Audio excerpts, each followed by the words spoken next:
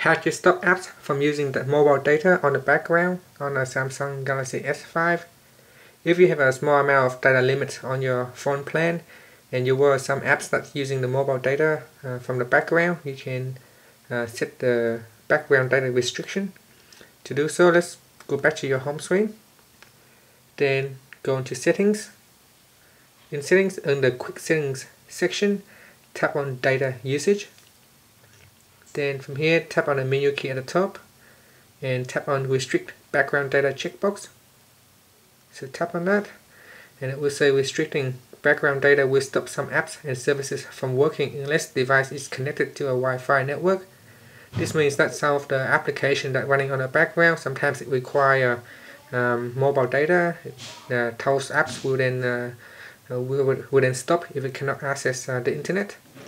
Now this is a good way of letting you know and monitor your app's usage, because whenever an app requires to use the internet, you will know that it's accessing the internet.